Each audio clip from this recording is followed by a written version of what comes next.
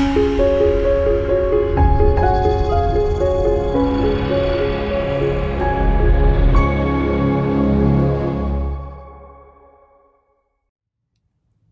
everybody, Donna Salazar here for Gel Press. This week we are taking it off. I'm going to show you how to get great prints by pulling paint off of your plate before you pull your print. So I wanted this to have kind of a fancy golden gilded kind of a look. So I'm putting the gold paint on first, and this is paint from Prima called Alchemy. And it's a metallic, obviously. The stencil that I put on, I don't think it even has a brand. I just bought it from Amazon. But I'm using the stencil and a brayer to take the paint off. So with the dry brayer, with paint that is drying, it'll just pull the paint right off when you are trying to brayer through the stencil. And so that's what I'm doing here. And it took quite a bit, because once the paint starts to really dry, it gets a little bit harder for it to come off. There was a little bit of paint on the stencil, and so that stayed on the plate, but that never is upsetting to me. I love when that happens. I'm using some golden open paint, and this is the phthalo blue, one of my most favorite colors. And this is a stamp from Carabelle, and it has cool kind of celestial designs on it.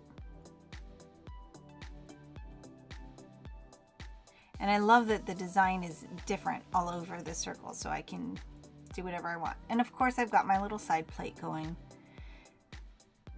And then this is the homemade stamp that I made by using low temperature hot glue on my embossing plate, and it pulled up the image, and I just stuck it down to cardboard.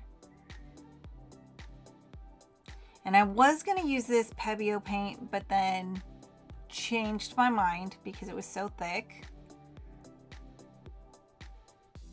and so I just pulled it off on the side. Now I am using some DecoArt Media Fluid Acrylics, and it's the interference color. This is the gold interference, so it's very, very liquid and very transparent. And I rub my plate a lot. This is so that I make sure that there's very good connection with the paint on the plate, and it's gonna pull the whole thing up. And the magic moment. I was so happy with the way that this print came out. And when you see it in the light, it's just a whole different image. When the light is shining on it, it picks up all of the gold and the metallic. It is so pretty in person. And now here's the second print, and I'm going to do things a little bit differently on this one. I'm starting with some golden open paint, and I'm going to add in some Windsor and Newton, and the Windsor and Newton's a little bit more opaque and thicker than the golden open. And then I'm adding some more golden open on the bottom, and normally I wouldn't add it straight to the plate, but there's no paint on the plate at the bottom, so I'm not going to end up with a white spot where I put that little dab of paint. And to take the paint off this time, since the holes are so small, I'm going to use a baby wipe.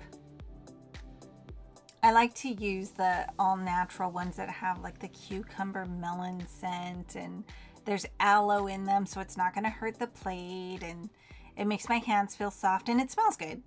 So I go through a ton of these actually, and they are incredibly useful. Who'd have thought? Baby wipes. And you see it's taking quite a bit for me to get the paint up. I wanted to make sure that the design really showed through the paint.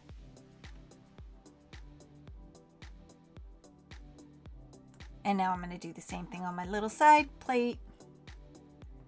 Got to keep the side gig going.